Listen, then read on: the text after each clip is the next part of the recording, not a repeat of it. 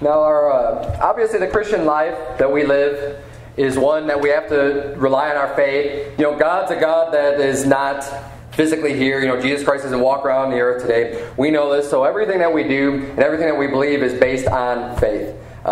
We know that God is all-powerful. He's created the heavens and the earth, and we know that because it's found in God's Word. And many of us have experienced, God's power in our own lives, where we've seen prayers answered. We've seen a lot of good things happen. We can look back and say, you know what, the finger of God had to be in this for things to have worked out the way that they have. Just like it is with when you look around and just look at nature and look at His creation, that there's no way that this stuff just happened by chance. There had to be someone involved in that. We see evidence of God in our life. But what it's so easy to do is to kind of forget who God is and forget that He really is there, especially when it comes to our own sins and the way that we live our life.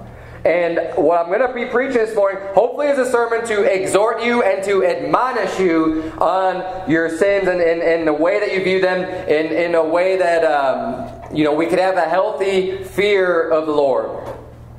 Because it's too easy to just continue along our life and you do things wrong, you do something wrong, and you just, God's love, and that's all anyone ever hears. Not in this church, but just in general. And you get this warped perception, and you just think, well, everything's just always fine all the time, because, God's love.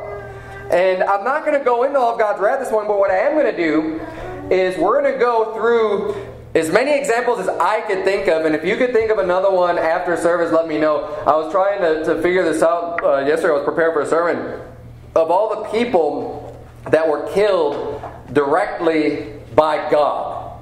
By God, and these are individuals. So we know that God has brought judgment upon nations. We know that He's used whole groups of people and nations to bring judgment on other people. So in a sense, there God was, destroying entire nations or even civilizations. But that's not what I'm referring to. I'm talking about individuals. Because we're all individuals here this morning. And there are even many saved individuals and examples in the Bible, people who are children of God. And God took their life early. And this is a reminder for us that we need to be aware of, and we need to know, hey, we can't just do whatever you want.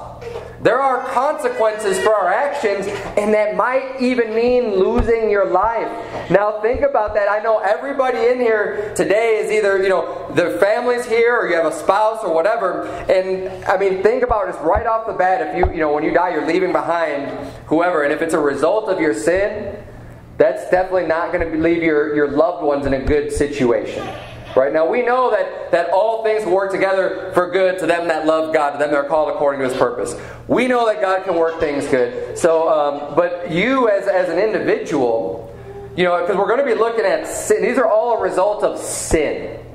It's not something like Stephen, who was martyred for the glory of God. His life was ended early, but you know what? That wasn't because of any sin that he was in. It's because that he was giving up his life and he was enduring unto the end, and he was preaching the Lord and did a great work in his life, who happened to be, that was the end of his accomplished work.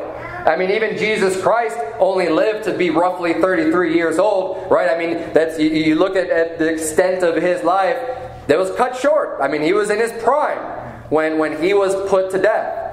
But it was all for a great cause. It was all good, and we know that he never sinned. So it's not that someone losing their life is necessarily a matter of sinning, but we're looking at examples of people who did sin, and that was the result, is that God just said, that's it.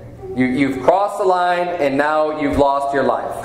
And you've lost any more opportunities to earn rewards, to do other things. And people say, well, how is that a punishment? Just going home to heaven to be with God. Well, there's a lot of work for us to do in this life. And once you're done, once you breathe your last breath, there's no more work to be done.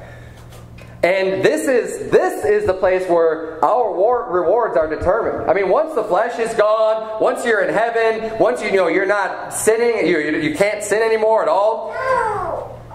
There's no rewards to be earned there. God's going to have work for you to do, but that's it. You've established where you're going to be at in the afterlife, already when you read that sentence. You want to be able to reach as many people. And just think about others for a minute, too. I mean, it's a very selfish view to say, oh, well, if God ends your life early, then, that's just a good thing anyways. And people will use that type of argument when we preach about, if someone commits suicide that's saved, they go to heaven. Oh, well, then why wouldn't we all just kill ourselves so we go to heaven? Well, that's just a pretty dumb, self-centered argument anyways. I mean, if you care about other people, and that's why I brought up at the beginning, your loved ones, your spouse, children, parents, whatever, you ought to love them and care about them and other people, friends, family, extended people, and just the lost in general. When your life is gone, you lose all the opportunity then to lead those people to Christ and get them saved and to bring them to heaven with you. And that's what our life here is all about. So let's look here in James chapter 1. Look at verse number 13. The Bible reads, "Let no man say when he is tempted, I am tempted of God. For God cannot be tempted with evil, neither tempteth he any man. But every man is tempted when he is drawn away of his own lust and enticed. Then, when lust hath conceived, it bringeth forth sin. And sin, when it is finished, bringeth forth death." Now, I don't think that's just referring to the second death. Because we know that for all of sin comes short of the glory of God. We know that the wages of sin is death. But we could see in many cases that this judgment, the result of sin, is not just the second death. Because God has extended people's lives early. And we need to be aware, every man is tempted when he's drawn away of his own lust. Your own fleshly, physical lust, whatever it is that's desiring something that you shouldn't desire, whatever sin that may be, when you're enticed, it's based on your own lust. And when lust hath conceived, that's when sin happens. And then he says the end result of sin is death. And we need to be aware of this because you don't want to be stuck in your sin and then God's like, well, I'm done with you. Turn, if you would, to Genesis chapter 19. And I put these in order, I don't want to say chronological, but chronological in the Bible. So we're going to be just going to keep on moving forward in our Bibles. These are all the examples that I could just come up with. I think I got them all, but I don't want to say that 100% for sure.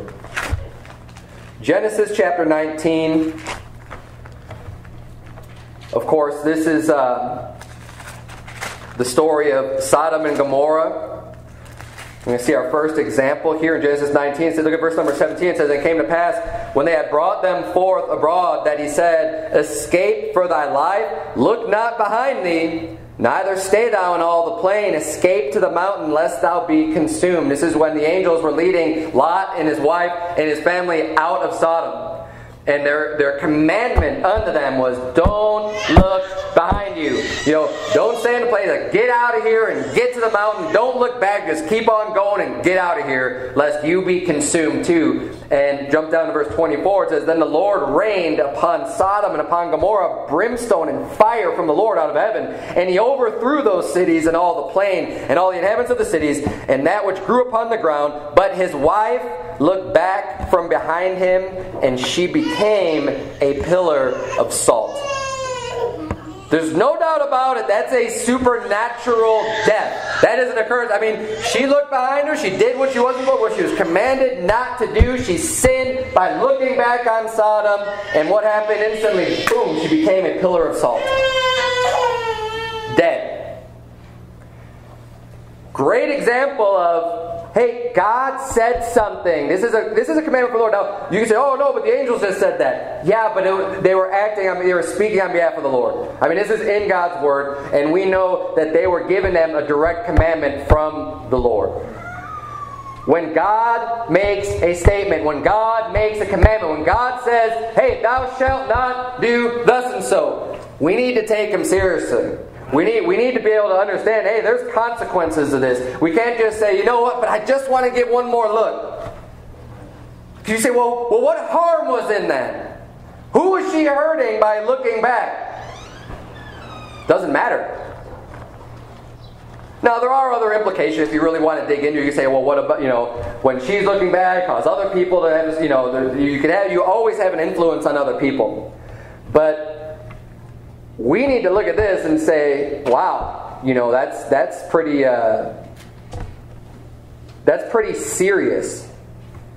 I don't want to say extreme, because I don't think it's extreme. I think what God does is just and right. But when God says something, He's saying, you need to listen.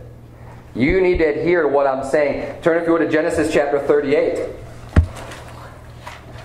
We see the next two people. And it reminds me too of just in God's law when in the early days when God had given the law to Moses, and Moses declared it unto the people, and one of the laws was not breaking the Sabbath day, doing no work. And then what happened? Right away, as soon as God gave the commandment, which is what happened here, as soon as God gave the commandment, as soon as they hear about it, it's like, well, no, I just want to do it anyways.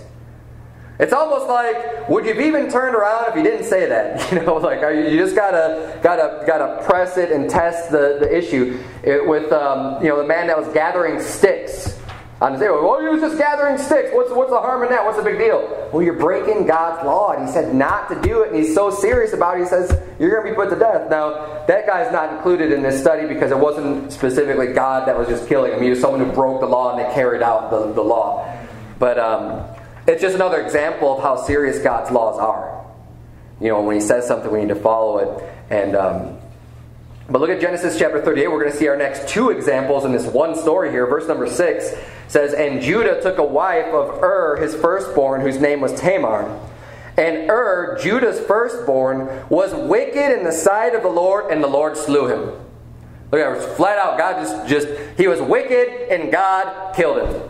Now, we don't know if or Onan were saved. I mean, there's just not enough evidence in the Bible. I would think that they would be, just because they're the son of Judah, and one of the grandchild of Israel. You would think that Israel was leading his household well enough to be able to at least get his family saved. I mean, we don't know. It's all speculation. But regardless, this will apply, and we'll see this later anyways, with way more clear examples of people who we know for sure. Because we don't know if Lot's wife was saved either. Don't know. But there are plenty of examples of people that we do know for sure were saved, yet were killed by God. So here, was just wicked in the sight of the Lord. God just killed him. God said, fine, I'm done with you. And we don't know in what manner He did that. It could have been a heart attack. It could be something like that. And people would say, oh, wow, he's just unlucky. And you look at people today, and you say, well, I don't know, is God even killing people today? I would say probably. Probably. I would say, why not? I mean, He's done it, and we're going to see many examples of this. I would say, yeah, but I mean, we may not recognize it as such, because it might be some freak accident, something that just happens, like, wow, that's weird. But you just explain it away. We have the benefit of knowing from His Word right here, no, this is God did this. God killed him. And then keep reading here. And Judah said unto Onan, verse number 8, go in unto thy brother's wife, and marry her, and raise up seed to thy brother. And Onan knew that the seed should not be his. And it came to pass, when he went in unto his brother's wife, that he spilled it on the ground, lest that he should give seed to his brother. And the thing which he did displeased the Lord, wherefore He slew him also. So yeah, Onan just did something here that people are doing today all the time. And it says here that the thing that he did, that displeased God. God was angry with that so much He said, well, He killed him also. He said, that's it. You're done. You're not doing what you're supposed to be doing. And He took his life. Turn if you would to Leviticus chapter 10. Leviticus chapter number 10.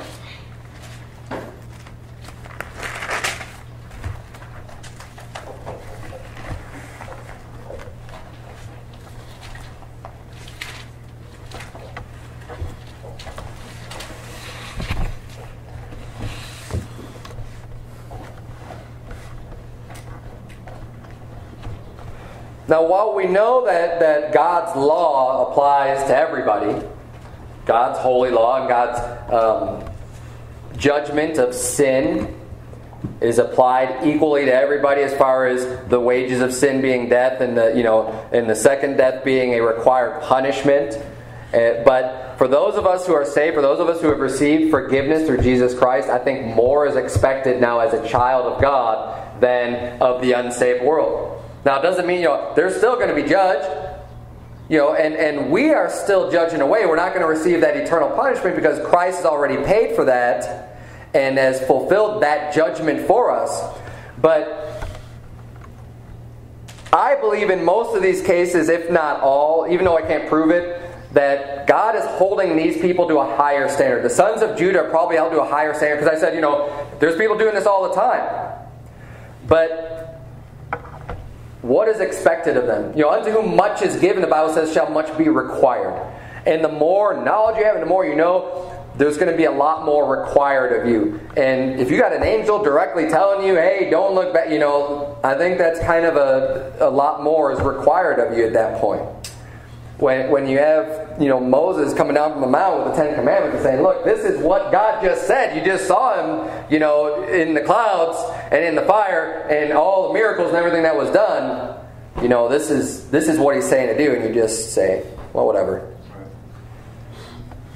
Leviticus chapter 10, here's another example of this, of exactly what I'm just saying too. Nadab and Abihu, the sons of Aaron. Look at verse number 1 of Leviticus 10. It says, and Nadab and Abihu, the sons of Aaron, took either of them his censer and put fire therein and put incense thereon and offered strange fire before the Lord, which he commanded them not. And there went out fire from the Lord and devoured them, and they died before the Lord. Then Moses said unto Aaron, this is it that the Lord spake, saying, I will be sanctified in them that come nigh me, and before all the people I will be glorified. And Aaron held his peace. Moses spotted that was the hand of God right there, that they died. It wasn't just some freak pyrotechnics error, where they died in when the fire came out and consumed Nadab and Abihu. Now, they were given explicit instructions. And you read through the law, you read through Exodus, you read through. God is very specific on His order of the way everything needs to be done. The way that the sacrifices are made. The way that just everything from start to finish. There's very much detail. Detail on the tabernacle, how it's supposed to be built. Everything, God says, this is how you do it. He says, when you offer up incense, He gave them the ingredients. This is what you put in it. This is what I want when you offer up this incense within the house of the Lord, within the tabernacle. This is what you need to do. And they said, you know what? This is great, but I've got a better idea. And you could say, but they were serving God. They were just trying to bring their best, but it's not what God told them to do. Amen. And they lost their lives as a result of that. They lost their lives. There's one more example here. It's not in my notes. Where is the story of Uzzah? Yeah. When he put forth his hand, when they were bringing the ark of God back. All right, I'm sorry I don't have the reference for you right now. I don't want to take the time to go and find it. But that'll probably be in 2 Samuel. Because David is king. It's got to be early on in 2 Samuel. David's king. And, the Philistines had taken the ark of God when they defeated Saul and Jonathan in battle. And they took away the ark of the Lord. And they had it. And then they were being cursed and everything. So they were sending it back. And David went to go and recover the ark of God. He was going to bring it back into Jerusalem and say, because they were finally defeating the Philistines. And he says, they finally got it back because the Philistines sent it away. And then they had it on a cart. See, when the Philistines sent it away, they sent it out on a cart. They put it on, they had the animals bringing it and on wheels and stuff. And they saw it wow, that's a pretty good idea. Right? Why don't we do this? Why don't we do what the heathen's doing and put it on a cart? But see, God had prescribed in the law that it's supposed to be carried. That they had rods or staves that would come out of the ark. And that they had to physically carry it. And that was God's method of transportation of the ark. Chapter 6. Chapter 6. Thank you. Let's turn there. 2 Samuel chapter 6. Verse 7 is the part where they get to it. Thank you. 2 Samuel chapter 6. verse number 7. We'll start reading verse number 6. It says, And when they came to Nachon's threshing floor, Uzzah put forth his hand to the ark of God and took hold of it. For the oxen shook it, and the anger of the Lord was kindled against Uzzah, and God smote him there for his error, and there he died by the ark of God. All he did was, get what happened here. They had the ark on a cart. And the oxen that were driving that cart, they got scared, it was a bump, and then Uzzah sees, hey, the ark of God's going to tip over, it's going to fall, we want it to break, so he's putting up his hand to keep it steady. Right? He's saying, I'm just looking out for it, we got to make sure, boom, killed. You see, but he was doing the right thing, that should never have happened. And it's because they were in disobedience. And David didn't understand this either at the time. It says in verse 8, and David was displeased because the Lord had made a breach upon Uzzah. And he called the name of the place Perez Uzzah to this day, and David was afraid of the Lord that day. And see, this is the point of the sermon. This is one of there's two main points I'm trying to get across. This is one of them. David all of a sudden got a fear of the Lord that day. It's a wake-up call. It's something that says, okay, wow, wait, we really need to be careful and serious about how we serve God and how we live our lives, that we are serving a Lord that's able to just extinguish your life in a second because He's a holy God, and when He says something, He means it. Amen. And look, it's not God's fault that they were ignorant. It's not God's fault that they didn't know His Word well enough to know that, no. Hey, this is what the heathen did. You may look like a good idea, but God told us to carry it. We need to use the staves. He never said to use a cart. You think God didn't know about the wheel? Right. Like it's some new invention? He could have made it easier on them, because I'm sure it was. It's a lot easier to bring something on a cart than it is to carry it on your shoulders. But He didn't make it easy on them in that sense. He didn't say, oh, okay, we got to put it on a cart. This is how you do it. Right. And it needs to be followed. And all of God's commands are that way.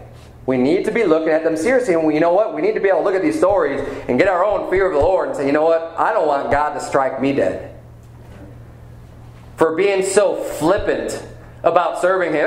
God's not going to care. Because look, God is extremely merciful, extremely long-suffering, really loving, and can take a lot and will absorb a lot and will allow us a lot because we do make mistakes, and that is evident.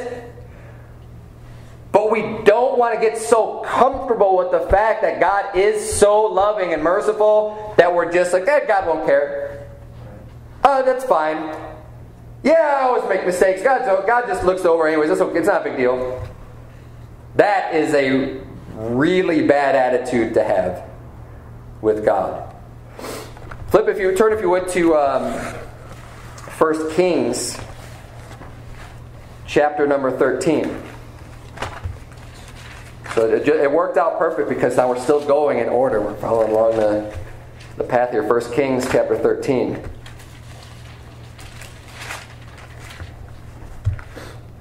We're going to see another example here of someone that lost his life.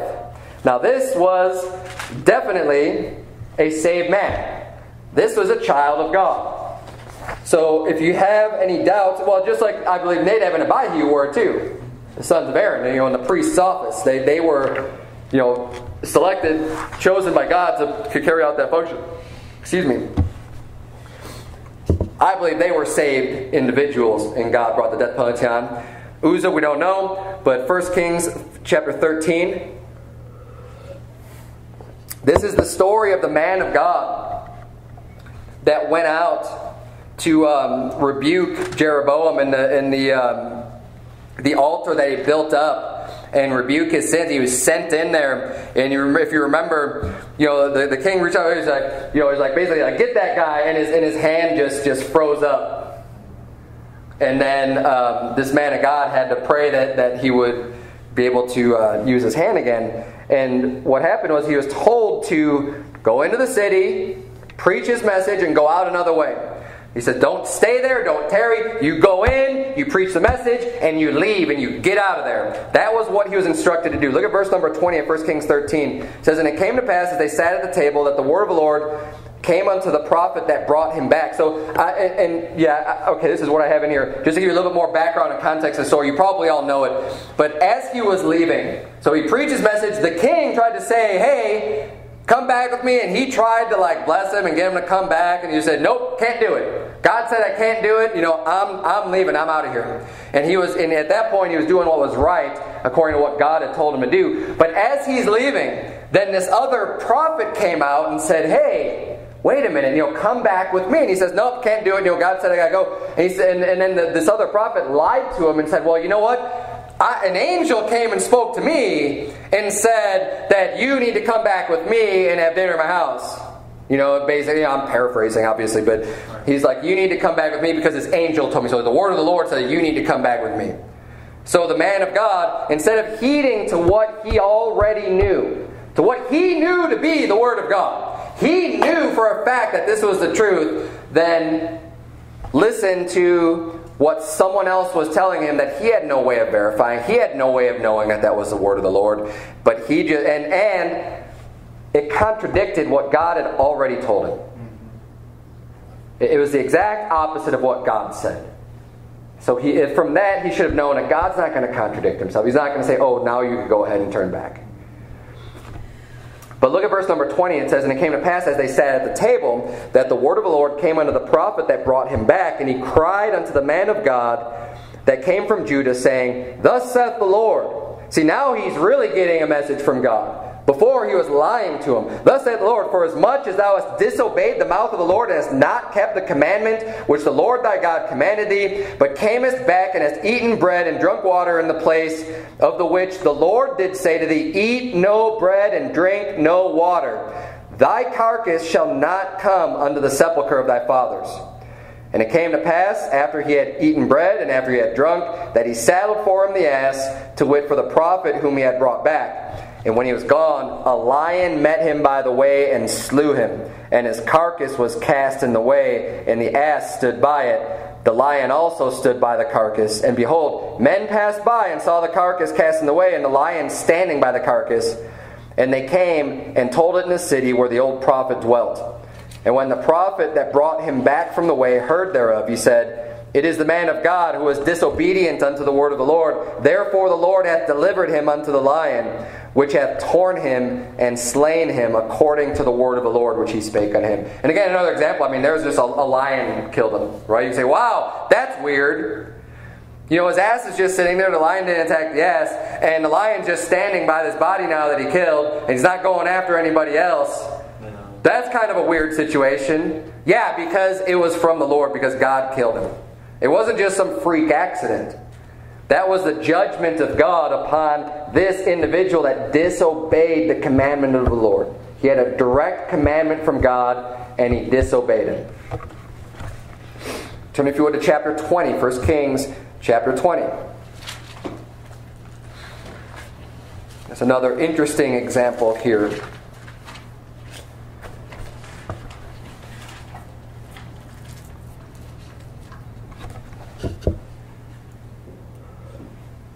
Verse number 35, 1 Kings 20, verse 35 says, and a certain man of the sons of the prophets said unto his neighbor in the word of the Lord, smite me, I pray thee. And the man refused to smite him. So here's one of the sons of the prophets. He goes up to this guy and he's like, hit me. Hit me. It says here he did it in the word of the Lord. It was God's word for him to hit him. But the guy refused. The guy is like, no, I'm not going to hit you. Look at verse number 36. Then said he unto him, because thou hast not obeyed the voice of the Lord, behold, as soon as thou art departed from me, a lion shall slay thee. And as soon as he was departed from him, a lion found him and slew him. God killed this man for not hitting the other guy. Now, you might have a lot of reason to think, well, why would God do that? But it's because, he even says here, because thou hast not obeyed the voice of the Lord. If God is telling you to do something, Even if it's hitting some guy in the face, which I'm not saying that we're having this type of, God told me to hit him, I had to do it because I don't want a lion to kill me. Don't use this as an excuse to go out and punch people in the face, all right? This was the Word of God that was being revealed unto individuals at this time. We don't have the Word of God being revealed unto us anymore. We have the full revelation of God's Word. We don't have God directly speaking to individuals and giving them this extra biblical knowledge of God's Word and saying to do these things. I mean, that's like a Pentecostal belief. That's these charismatics that believe in that type of stuff. But we don't. We believe that God's Word is complete. We don't believe that God's just telling people like, Joseph Smith that oh, you need to go out and start this religion and, I'm going to send my angels to tell you all about this. That's the cults. They believe that type of stuff. But this is, again, another direct disobedience to God's Word. And it may seem a little odd because you don't see that really anywhere else in Scripture of a man being told to hit someone else in the face. But God had a purpose for him. Because this man was going to send a message and he needed to have his face beaten up a little bit. And anyways, you can read the whole story for that. But that's just one more example here of being disobedient. And it's this same theme that we're finding. It's all disobedience to God's commands, disobedience to the word of the Lord. To God's direct commandment, these people are not listening to it and not doing what they were told to do. First Chronicles chapter 10. 1 Chronicles chapter 10 is going to give us the more of the reasoning behind Saul's death, as opposed to in 1 Samuel at the chapter 31, you see where Saul and Jonathan died. But here we get the actual reasoning behind it. You say, oh well, he died in war, right? They were just beat by the Philistines. But it says in verse 13 of chapter 10, 1 Chronicles chapter 10, verse 13, it says, so Saul died for his transgression which he committed against the Lord, even against the word of the Lord which he kept not, and also for asking counsel of one that had a familiar spirit, to inquire of it, and inquired not of the Lord. Therefore he slew him, and turned the kingdom unto David the son of Jesse. And again, another person that is saved. Saul was a saved man. He was at one point he was, preaching God's word. The Spirit of God came upon him. He was preaching God's word, and he did good early on in his life when he was humble and little in his own eyes, before he was lifted up with pride and the power of being king kind of took over his way of thinking, and he became real proud and not willing to humble himself before God, and continued to just think that he was always right, even when he was being rebuked. And we went over that a couple weeks ago. But we see here the reasoning for Saul's death. It's coming from God. He's saying, look, he didn't keep the word of the Lord. Because remember, before he offered up the sacrifice, which wasn't lawful for him to do. That was Samuel's job. Samuel was a little bit late getting there. And Saul said, well, I got to just do this. I got to take matters in my own hands. And broke God's law of who is supposed to even be doing the sacrifices. Saul was a Benjamite. And the Benjamites have no service for God. That was for the Levites. I mean, that's under the old law. That's who was supposed to do it. And Samuel was the priest, and he was the one supposed to be performing the sacrifice. Saul did it. So that was one of the reasons. And then when he went and consulted a witch, that was it. For God said, that's it. You've broken my law here twice, and that's why I'm killing you. He slew him for those reasons. Turn if you would to Acts chapter number 5. So those are all obviously Old Testament examples. We're going to see one New Testament example to say, hey, it wasn't just something that happened in the Old Testament. Not that God changes anyways. Not that it would discount what all these stories that happened. But we're going to see a New Testament example of the same thing happening here. And again, this is with Ananias and Sapphira. I believe that they were saved. I have no reason to think that they weren't. They were part of the early church. But they sinned. Look at, we're going to start reading in verse number 1 of Acts chapter 5. The Bible reads, but a certain man named Ananias with Sapphira his wife sold a possession and kept back part of the price, his wife also being privy to it, and brought a certain part and laid it at the apostles' feet. But Peter said, Ananias, why hath Satan filled thine heart to lie to the Holy Ghost and to keep back part of the price of the land. Whilst it remained, was it not thine own? And after it was sold, was it not in thine own power? Why hast thou conceived this thing in thine heart? Thou hast not lied unto men, but unto God. And Ananias, hearing these words, fell down and gave up the ghost. And great fear came on all them that heard these things. And the young men arose, wound him up, and carried him out, and buried him. And it came to pass, and it was about the space of 3 hours afterward, when his wife, not knowing what was done, came in, and Peter answered unto her, Tell me whether ye sold the land for so much. And she said, Yea, for so much. Then Peter said unto her, How is it that ye have agreed together to tempt the Spirit of the Lord? Behold, the feet of them which have buried thy husband are at the door, and shall carry thee out. Then fell she down straightway at his feet, and yielded up the ghost. And the young men came in, and found her dead, and carrying her forth, buried her by her husband. And great fear came upon all the church, and upon as many as heard these things. So again, we're seeing, supernatural death. God is killing these people.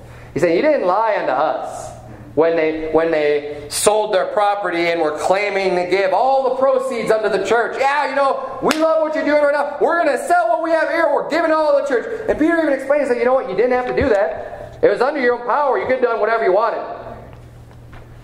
And people can make these mistakes, these sins, and think that it's not that big of a deal. I'm still doing something good. And there's all kinds of rationale and justification for their actions. And I'm trying to ask this fire, I said, well, but look at how much we were still giving unto the church. I mean, yeah, we kept back a little bit, but we gave all this other stuff. Isn't that still good? Doesn't that still help? But see, God doesn't care about that. God didn't care about the sacrifice that Saul was making. He wanted it done right more than he wanted the sacrifice. God said, the Bible says it's better to obey. Obedience is better than sacrifice. That is we need to be very, and that's why we may be called legalistic or whatever. It's because we care about God's Word. We can see these stories, and we don't want to be foolish about the things that we do with our life, because we try to have a fear of God. Amen. Just like the early church did after Ananias and Sapphira fell down dead. You know what? They heard and they feared. They said, wow, we better make sure we are doing things right.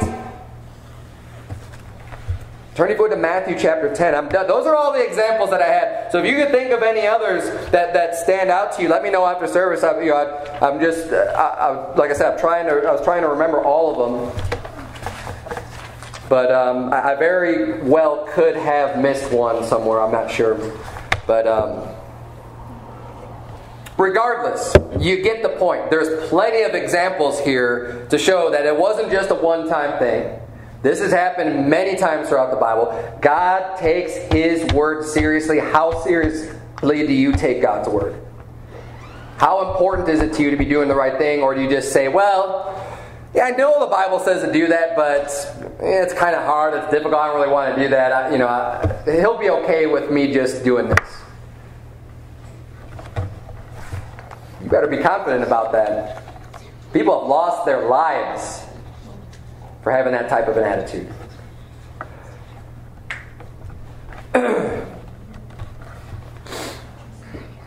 Today, have you turned to Matthew 10?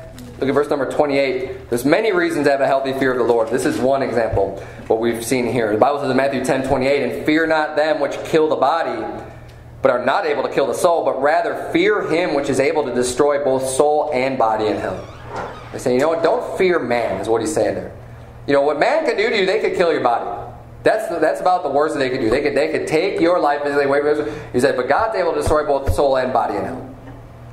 God is way more powerful than man. We ought to be fearing Him and not man.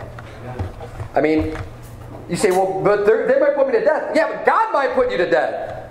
Right.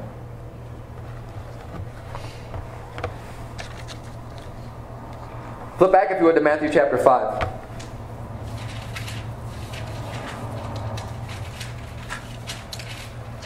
I'm going to preach on something specific now. You all should know what your own sins are in your own life, and I'm not going to run down a whole list of things that you might be doing. We'll get to those in due time as we preach through the Bible. We preach through various sins in the Bible. But you just think about, the main thing is getting your attitude right about God. Having a proper fear of God and not treating your sins as being as flippantly as many people do. But I am going to preach on one thing that's specific here that I think the Bible gives good warning about, of an area where you might lose your life if you're not doing this thing. Look at Matthew 5, verse number 13. The Bible says, "Ye are the salt of the earth. But if the salt have lost his savor, wherewith shall it be salted? It is thenceforth good for nothing, but to be cast out and to be trodden under foot of men." The Bible says, look, God's called us to be salt of the earth. And if you just think about salt just physically, you put it on food or whatever as a seasoning. It's also a preservative. When you put it on, say if the salt has lost its savor, if it's lost its taste, what's it good for anymore? Now it's just these little minerals, little pebbles that aren't going to do anything good. It's not serving its purpose. So what do you do with that? If it's lost its value, if it's lost its purpose, you're going to get rid of it. And the Bible's saying, you are the salt of the earth. You have a purpose. You have a function. You have a job to do here. If you're not doing your job, well, what are you good for?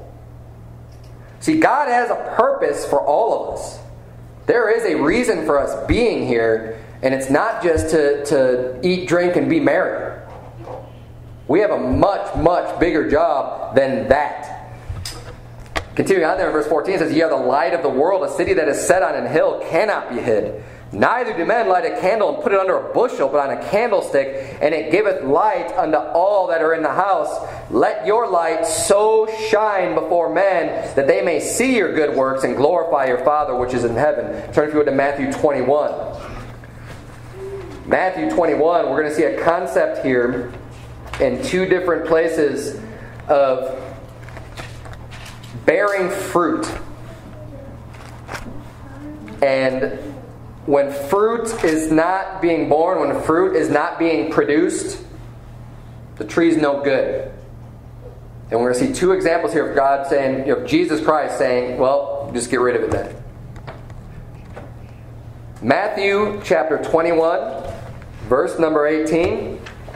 The Bible reads, "Now in the morning as he returned into the city, he hungered." Jesus Christ got hungry as he is traveling and returning into the city. It says, "And when he saw a fig tree in the way, he came to it and found nothing thereon, but leaves only, and said unto it, Let no fruit grow on thee henceforward forever. And presently the fig tree withered away." Jesus Christ was hungry. He was looking for some fruit. He went to this tree and said, "Oh man, there's a fig tree over there. Good. Because I'm hungry, now I can get some figs." He goes to the fig tree and says, "Where's the fruit? You're supposed to be producing. What do you do? What are you good for, fig tree? You're not even doing what you're supposed to be doing. The job of the fig tree is to produce figs." We have fruit trees that we've grown in our house, and I'll tell you what, if they don't produce fruit, we're getting rid of them. The whole reason we bought fruit trees is so that we can get the fruit off of those trees and use them for ourselves. So this is the example that's being brought forth here. It says in verse 20, "And when the disciples saw it, they marveled, saying, How soon is the fig tree withered away? Jesus answered and said unto them, Verily I say unto you, if ye have faith and doubt not, ye shall not only do this which is done to the fig tree, but also if ye shall say unto this mountain, Be thou removed, and be thou cast into the sea, it shall be done. In all things whatsoever ye shall ask in prayer, believing, ye shall receive." Turn if you would to Luke 13. But the application that we can make on this is Jesus comes to this fig tree. He doesn't see the fruit on it. He goes looking for the fruit. Doesn't find it. He says, "You're gone." We have fruit to bear as believers, as Christians. We have a job to do. And just like everything the Bible brings forth after its own kind, that is the fruit. The fruit of the fig tree is figs, because that's what it is. It's a fig tree. The fruit of a Christian is bringing forth other Christians. You are a believer. You need to bring forth other believers. That is the fruit. That is your reproduction. Because that's what fruit is a reproducing of itself. The fig tree started from a fig seed. in the ground, grew up into a tree to produce other figs, which will then, some of which will fall to the ground and then produce another fig tree, and on the cycle goes. We have that same job. Look at Luke 13, verse number 6. Luke 13:6. He spake also this parable. A certain man had a fig tree planted in his vineyard, and he came and sought fruit thereon, and found none. Then said he unto the dresser of his vineyard, Behold, these 3 years I come seeking fruit on this fig tree, and find none. Cut it down, why cumbereth it the ground? And he answering said unto him, Lord, let it alone this year also, till I shall dig about it and dung it. And if it bear fruit, well, and if not, then after that thou shalt cut it down. I believe that these parables are warnings. They're saying, if God comes to you and He's looking for fruit. Now, someone who's just got saved yesterday, a babe in Christ, is not going to be expected to just automatically be a tree that's producing fruit right away, to where God's going to come and say, well, you just got saved yesterday. Where's your fruit? I'm taking you away. That's not the way it works. I mean, it wouldn't make any sense. But for people that have been saved, for the time you ought to be teachers, you need one that teach you again, which be the principles of God. When for the time you've been saved for a while, you ought to be a tree. You ought to have grown. And God, and here we even see some more mercy. Say, you know what? Okay, wait. Before we get rid of it, we're going to dig. We're going to try to help this tree to produce fruit. We're going to dig about it. We're going to dung it. We're going to provide the nutrition, whatever it is that it needs to try to produce fruit. Okay, we're going to work on it. God doesn't just give up on you that easily. However, there is a point where God could say, what are you doing? What are you doing? You're doing nothing for me. You're not preaching God. You're not reaching other people. You're not living a life that shows that you're bringing a good testimony out of me. You're not doing any of these things. You're bearing no fruit. Why are you even covering the ground? Why are you even wasting space? Why are you even breathing the air? I'll just take you home. Because you're not doing anything.